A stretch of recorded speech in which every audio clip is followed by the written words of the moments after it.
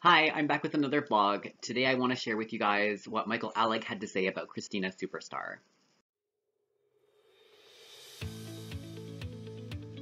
So first I want to thank Michael Alig for responding to my request for information, and I also want to thank him for the comments that he's left on my previous videos. I appreciate the information because that means I get to share it with you guys. So the first comment was on my Christina magazine update. And his comment is in regards to the incident at the Pyramid Club where Christina attacked a member of the audience with a mic stand and whether or not that had something to do with her ultimate passing.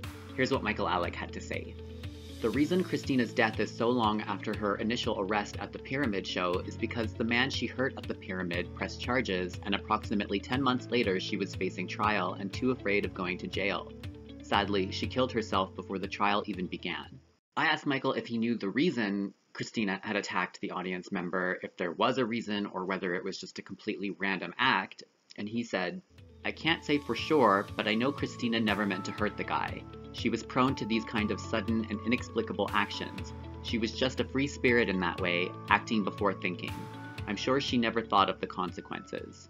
Michael Alig is one of the few people who knew Christina that actually speak kindly of her. He's actually one of the few people who is on record commenting about her at all, to be honest. I told him that, and his response was interesting.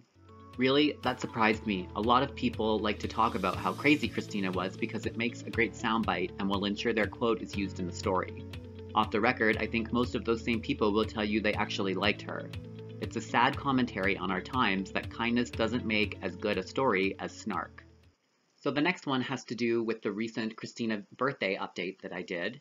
I quoted Michael Alig as saying that the person who actually hit Christina in the face that night with the birthday cake was Michelangelo Signorelli. Here's what Michael had to say. "That's not Michelangelo Signorelli throwing the cake. It's Michael Baby Gregor, a performer from Area and the Pyramid."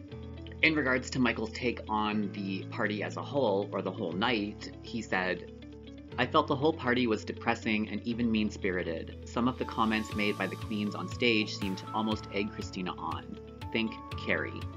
From watching those videos, it definitely seemed that way to me. If you haven't seen Christina's birthday party videos on YouTube, I highly recommend that you check them out. They're very interesting. So thanks, Michael, and thank you for watching. That's pretty much all I have for you today. I hope you enjoyed this.